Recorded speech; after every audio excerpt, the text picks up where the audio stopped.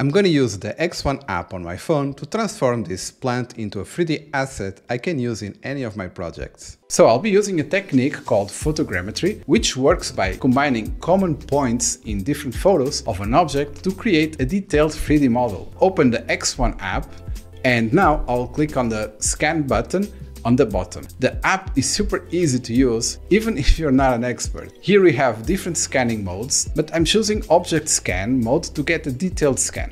Now on the bottom left corner, you can select if you want to record a video or take photos. I will select photos. Now all you need to do is rotate around the object, taking photos from different angles. I think around 60 to 80 photos is a good amount to have a decent 3D scan. When you are done, click this button and you will see all the photos taken. At the top, you can give it your scan name, then I'll just click upload. And when you go to your library, you can see the new scan available.